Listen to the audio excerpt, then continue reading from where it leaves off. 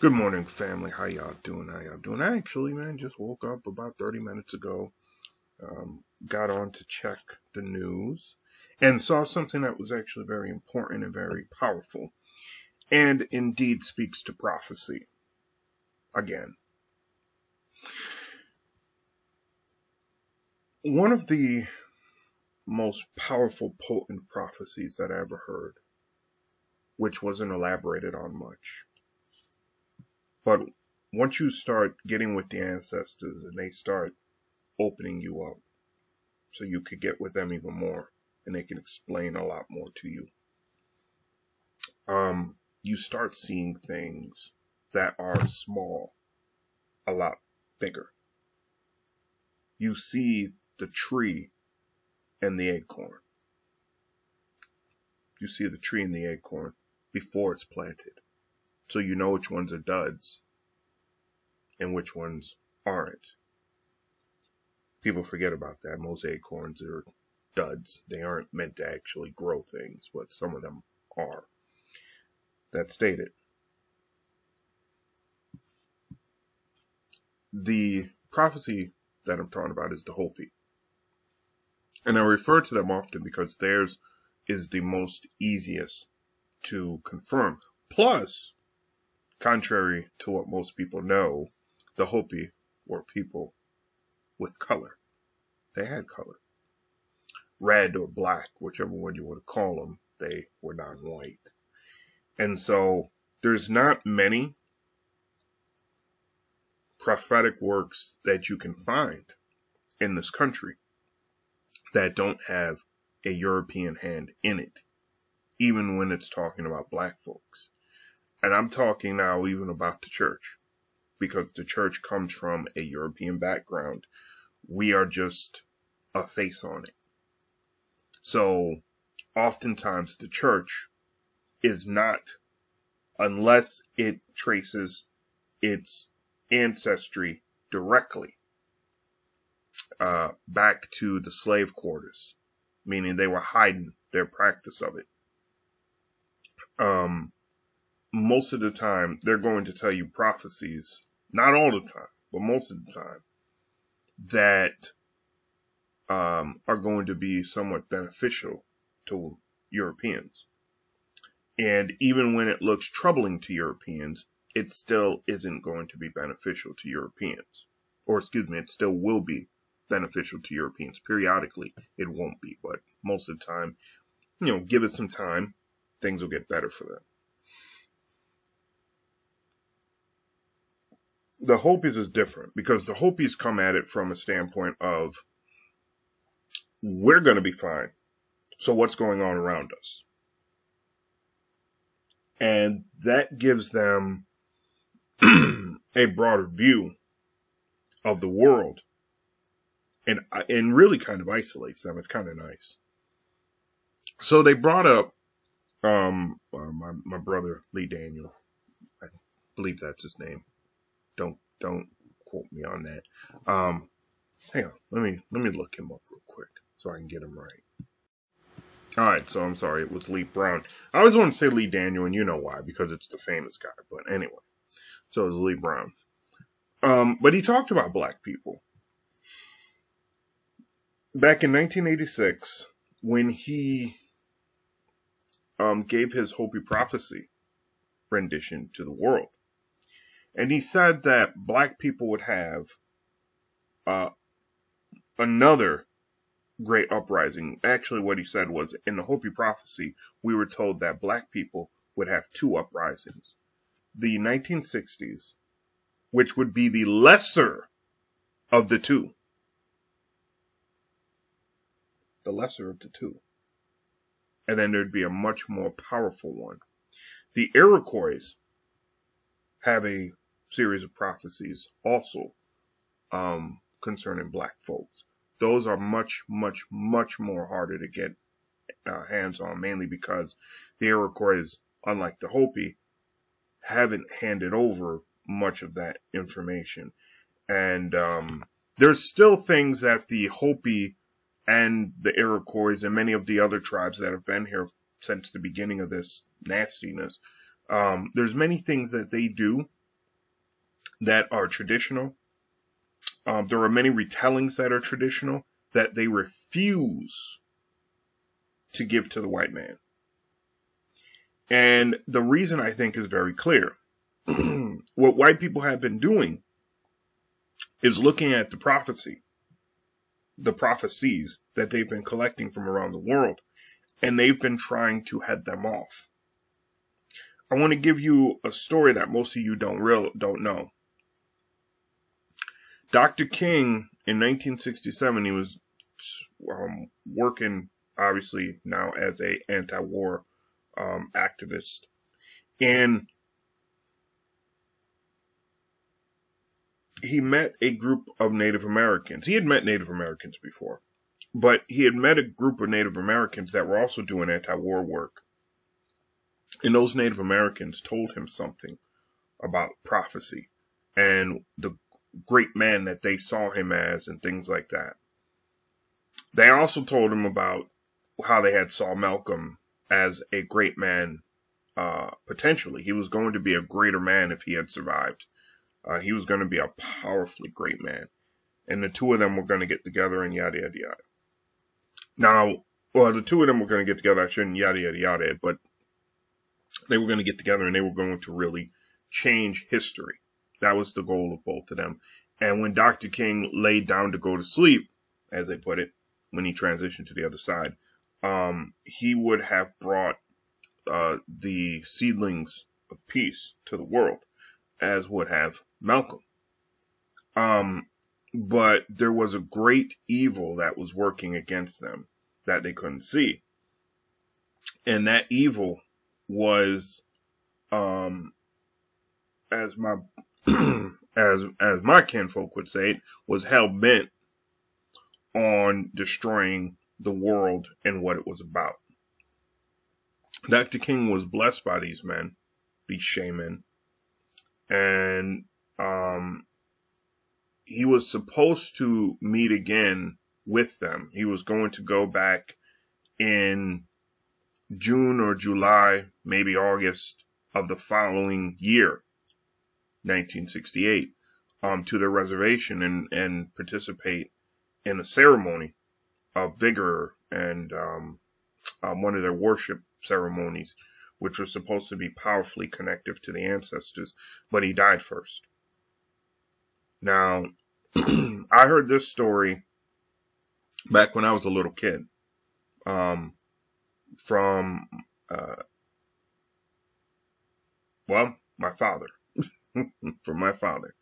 And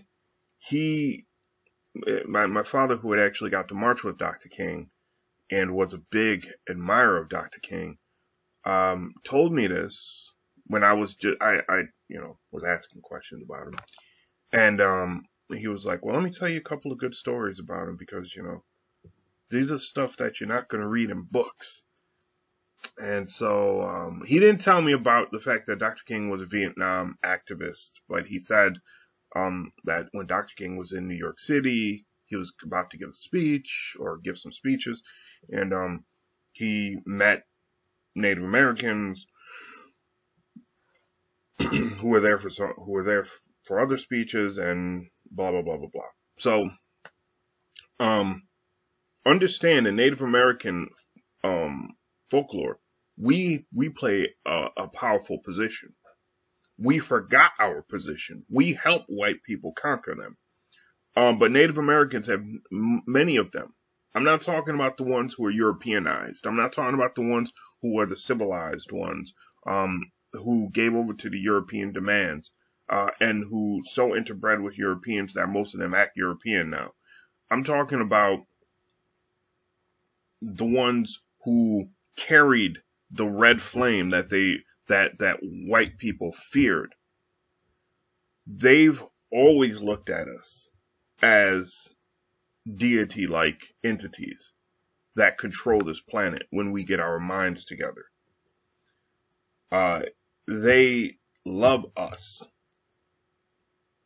just as many indigenous people around the world love us. They don't get they don't promote that on the news, because if black people started seeing that indigenous folks all around the world loved us, including from Africa, if black people knew in this country how much the rest of the world's people with color, and I kind of still hate that, so colored beings, if we have to describe them as anything,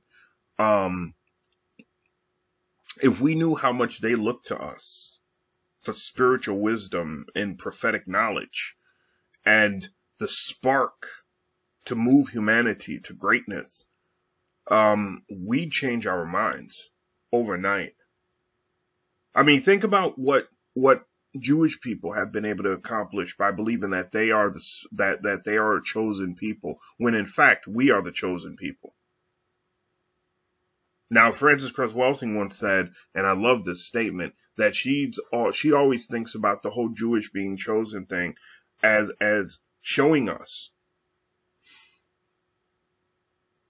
that no matter what we do as black people, no matter how light we get, we are never going to be accepted by white folks. Never. So I think that's powerful. We're chosen for something else. And that really is to wake the world up and to carry the world to another level. Now we're having problems with this right now because there's so many people with so many voices, and we all need to have, our say. But my question is, how many people really have vision? How many people really have vision? I hear a lot of people saying a lot of things. And then I'm thinking, okay, what's these people's vision? I ain't saying that I got vision. But I'm saying I do know prophetically what the vision is. I do know, prophetically what we should be creating, what we should be aiming towards. And that is Commonwealth. Because Africa will not unite itself using a capitalist model. It will unite itself using a new Commonwealth model, taking from socialism, taking from the ideas of communism. None of this stuff the Europeans thought of. They took it from other places and then tried to adapt it to fit a hierarchical society. Africa needs to really wake up to that. We need to understand that the answers to modern living is in tribal living. And we need to expand that. Now, the ancestors had all that to say, and I'm just a messenger. Y'all know that. But this is not actually about any of that. I got to go and grab some water, guys, and then we're going to get into what this video is actually about.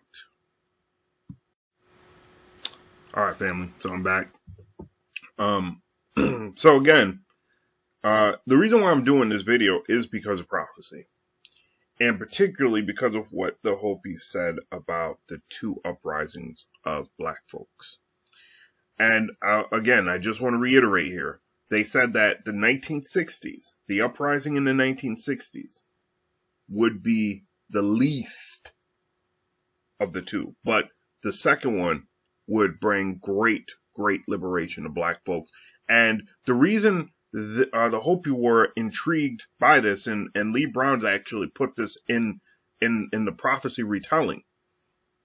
The reason why they were so intrigued by this is because it was going to bring liberation not only to black folks, but to indigenous people altogether. So it was going to have a great impact on indigenous people. Now, he also spoke of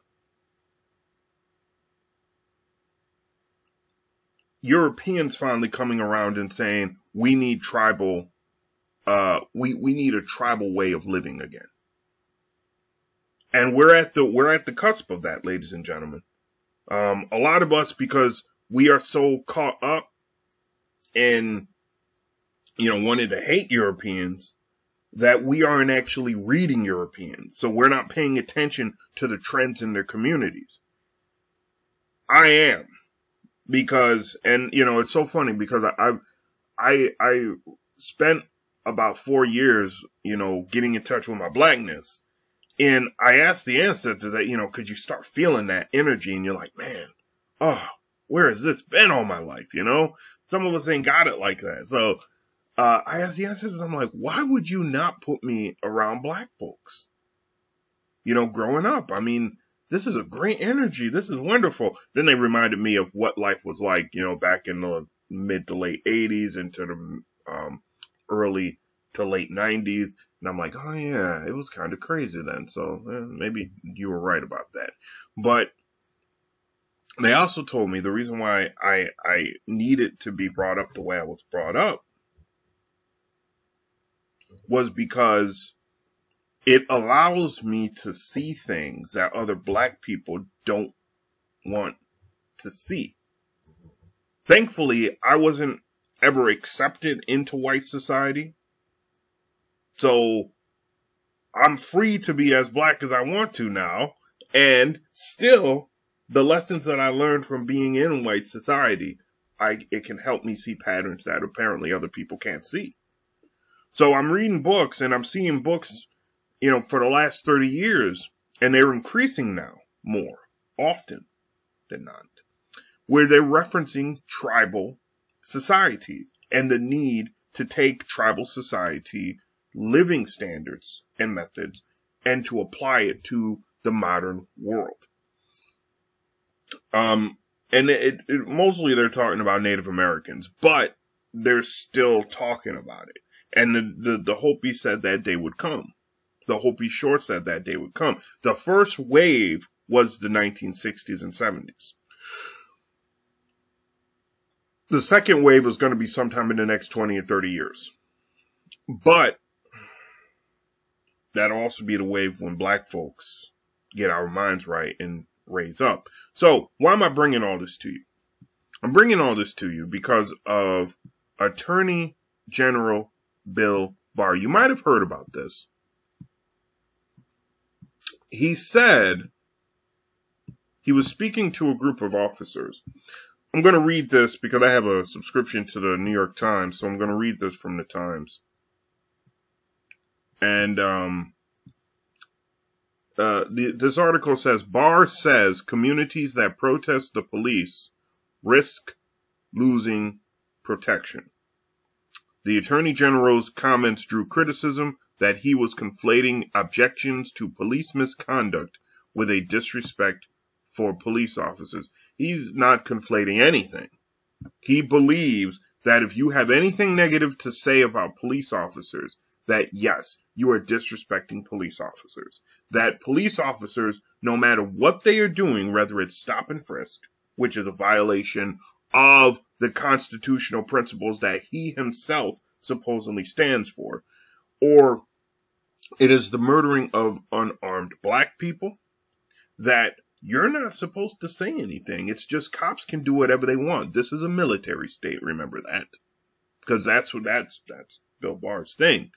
But this is all prophetic. This is all prophetic. Because these people were not stopped from rising to power. Yeah, a lot of these people are connected to the lost cause.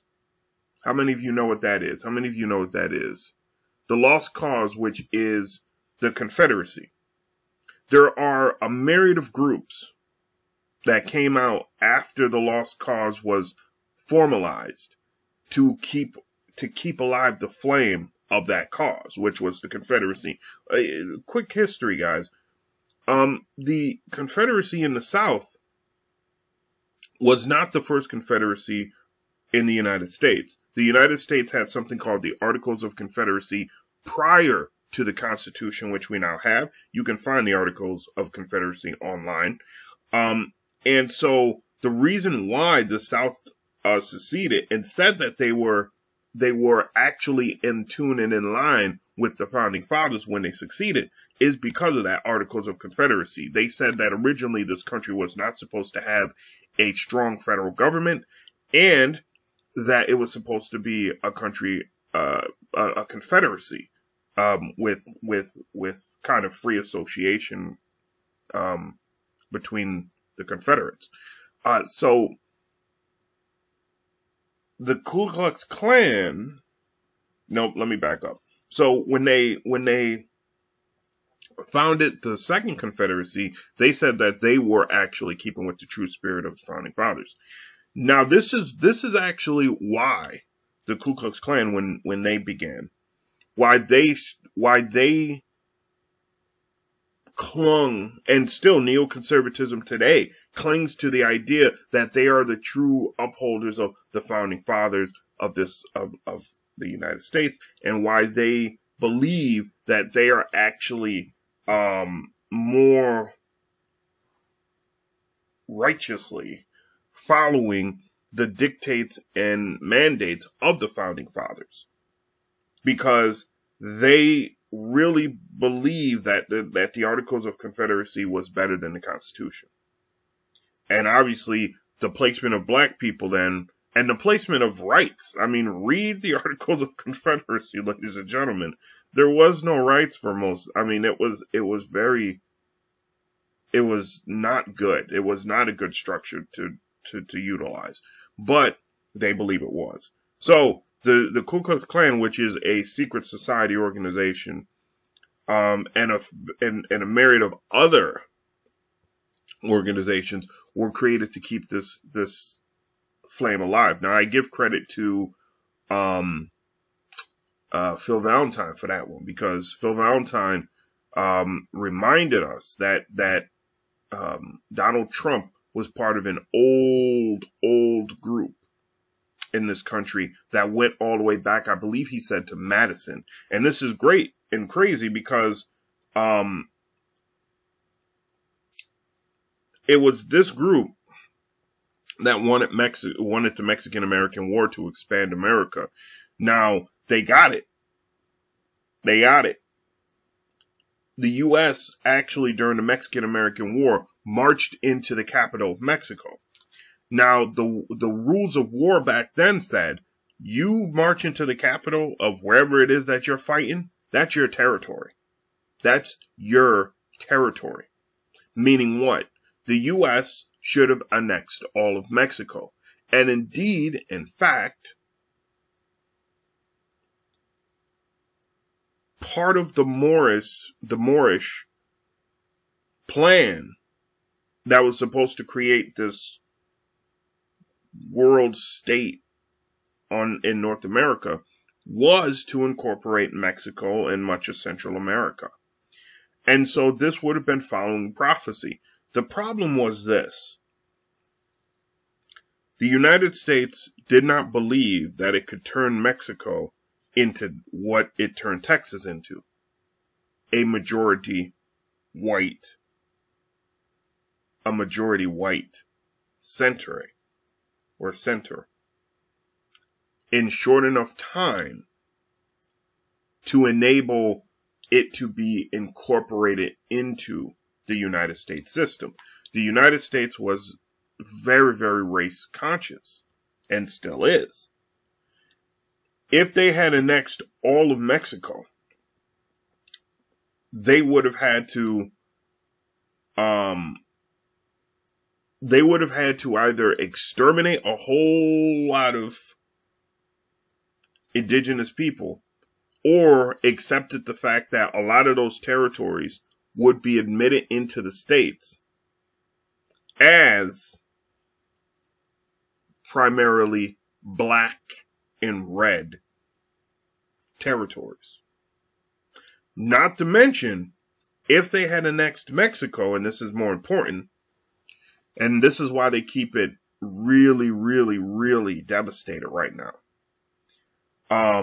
If they had annexed Mexico, black people were already fleeing to Mexico.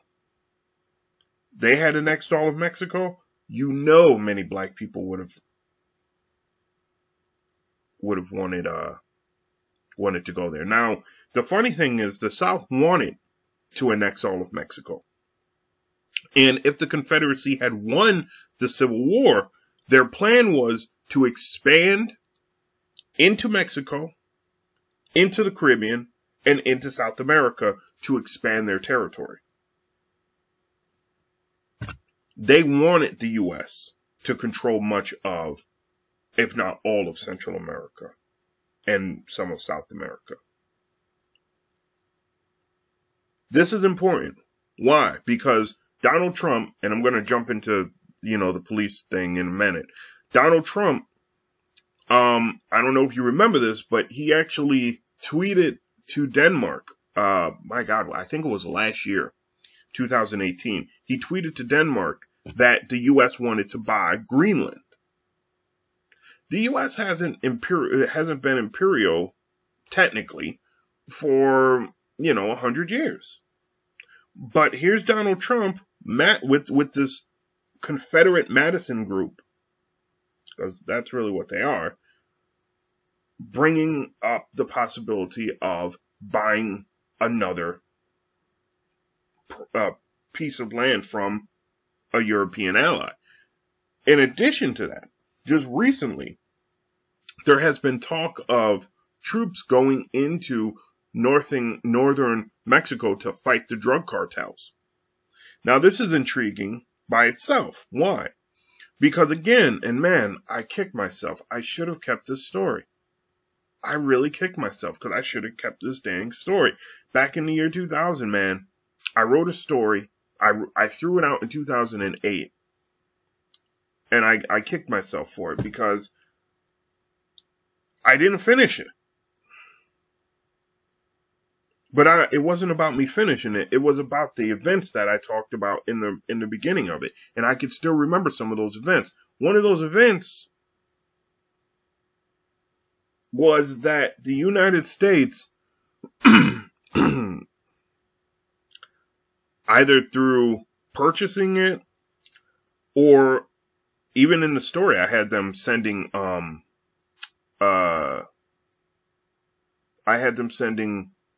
the military in to fight the drug cartels because the amount of drugs coming in was bad. But they annexed northern Mexico. They annexed 10 states in northern Mexico. And so I doubt it'll happen. It just doesn't seem likely. But I found that interesting. Anyway, back to the police brutality thing, because again, this is prophetic. So Barr made these statements. So I'm just going to read a little bit of this to you guys real quick. Coming from Washington, this is December 4th, 2019, the New York Times. Attorney General William Barr warned that communities and critics of policing must display more deference or risk losing protection. A stark admonition that underscored the Trump administration's support for law enforcement amid an ongoing national conversation about police brutality against minorities. Quote, they have to start showing more than they do the respect and support that law enforcement deserves, Mr. Barr said on Tuesday afternoon in comments at an awards ceremony for policing. Quote, and if communities don't give that support and respect, they may find themselves without the police protection they need. In other words, I've said many times before that policing in this country is set up like the military. It is. And it's, all you have to do is look up national police organizations and then look at the structure and then look at a traditional military structure. What you have is a civilian military presence in policing. What we need is de-escalation presence. We also need social workers. I've been saying that for quite some time. Let me continue with this, though. The speech immediately sparked criticisms that Mr. Barr was conflating protests of police misconduct with a disrespect for the police, and that he was advocating lawlessness as a potential reprisal. He's not advocating lawlessness. What he's advocating is exactly what happens in some parts of Mexico. You either give protection or you don't. And then we're going to send in thugs that's going to make life difficult, so you then come back to us crying, wanting help. This is a gangster, guys. People call black people thugs. This man This is criminally thuggish here. And I ain't talking from a metaphysical standpoint now. I'm talking straight up European thuggery. You're dealing, this is that Neanderthal mindset. That's what you're dealing with right now. Continuing. Quote, the idea that the Attorney General of the United States, the nation's chief law enforcement officer, is recommending abandoning communities as retribution for pushing for police reform or criticizing policing practices is profoundly dangerous and irresponsible, said Vanita Gupta, the president and chief executive of the Leadership Conference of Civil and Human Rights and the former head of the Justice Department Civil Rights Division. Here's the thing, though. I want to know, and I didn't really look this up, and I should probably look it up, but I want to know, these police unions, who supposedly say, it's a few bad, well, they don't supposedly, but they say supposedly that these things are committed by a few bad apples. That they are, that most police officers are good-natured, are good people. Okay, are they denouncing this? That's my question. Are they denouncing this? And let's go ahead and I gotta see this. I gotta see if they're actually going to denounce this. And from right now, I can say that no, it doesn't look like they're denouncing it. So nothing came up when I typed that into Google. So let me continue.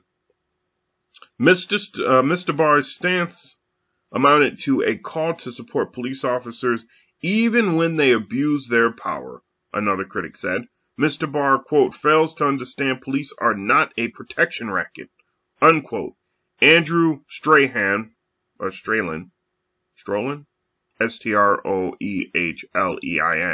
of Human Rights Watch said on Twitter. At the ceremony, Mr. Barr likened criticism of the police to the abuse that Vietnam War veterans, many of whom were drafted and had to fight, endured when they returned home. Those troops sometimes, quote, bore the brunt of people who were opposed to war, Mr. Barr said. Okay, wait a second. This is a lie. This is a lie propagated by neocons. It never happened. It never happened. Even though you'll get veterans who say that it did happen, it never happened. There's a name that they call that, where you hear something so much that you actually think that, for some people this occurs, that you think that it happened. So you'll make up in your mind a scenario where it happens. But if you ask these people, you say, okay, you've seen this happen. Where did it happen? Obviously this happened to a number of people. Where did it happen? Because, there's going to be tape somewhere. But it never happened. Vietnam vets did not suffer any kind of major backlash. Why? Because people were fighting in the streets to get them home. They wanted them home. Oh man, this is, and the New York Times just prints that and doesn't even say anything about it. Continuing. Quote, again, I'll just start here. At the ceremony, Mr. Barr likened criticism of the police to the abuse that Vietnam War veterans, many of whom were drafted and had to fight, endured when they returned home. Those troops sometimes, quote, bore the brunt of people who were opposed to the war, Matt Barr said. And it didn't happen. Did not happen. He's lying. Quote, the respect and gratitude owed them was not given, he said. It took decades for American people to finally realize that. That's a lie. That's a lie. 100% purely that was a lie. That was a lie. No. And the fact that in 2019, the New York Times is printing that and not challenging that is just absolutely stupid. I mean, but I'll continue. Mr. Barr lauded police officers for their special kind of bravery. Now, I've been looking for the complete statement of this because I wanted to be able to read the whole thing. But I haven't been able to find it yet. So Mr. Barr lauded police officers for their special kind of bravery and noted that beyond protecting communities and fighting crime, they often do the work of mental health professionals and drug addiction specialists. He lamented that police officers did not receive the kind of cheers and support that the public had afforded returning war veterans. When officers roll out of their precincts, no crowds cheer them on. Now, mind you, I got to tell you something. That's 9/11, we did that. 9/11, we did that. Even black people did that. And then what did police officers do? Stop and frisk. Why? Because you had an overzealous mayor who wanted to do it. That would be Bloomberg. Continuing. When you go home at the end of every day, there is no ticker tape parade. Yeah, because we don't live in a goddamn dictatorship and police state. This guy is insanely stupid right now. I'm surprised by this.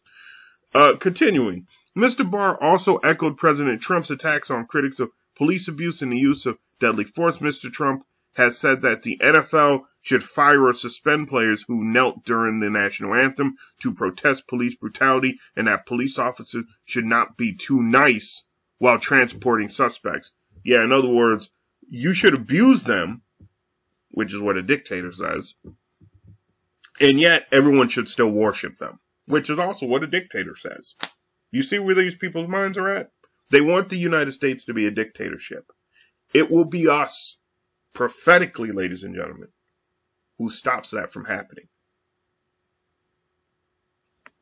Some law enforcement officials denounced the president's comments as potentially encouraging the inappropriate use of force.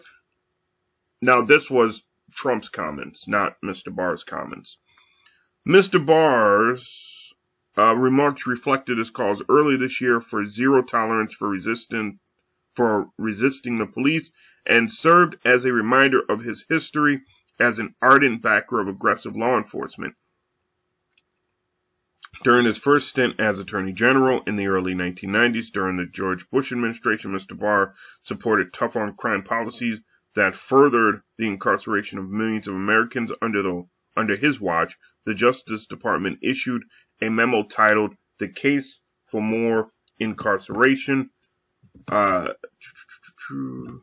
Barr has defended his work as partly responsible for an ensuing drop in violent crime. During his confirmation this year, Mr. Barr said that his push for more incarceration was in response to the burgeoning crack epidemic and noted that today's world may call for a different approach to drug addiction and violent crime. Now, here's the thing. Today's world may call for a different approach to drug addiction and violent crime. Why? Because the people who are addicted are white. Black people need prison. White people need help. Again, there is mounting pressure in the black community, and all this is doing is leading up to what the Hopis were talking about.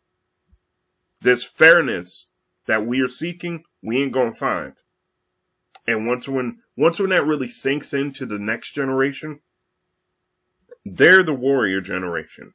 They're the Moses generation. In fact, it's going to be them and part of the next generation after them. They're the Moses generation. This past group, they were not the Moses generation. Don't let them tell you that. Oh, these people brought you to the promise. No, they brought us into Egypt much further. But they had to do that. That was also prophecy. They had to do that. So I'm going to finish up this little bit here.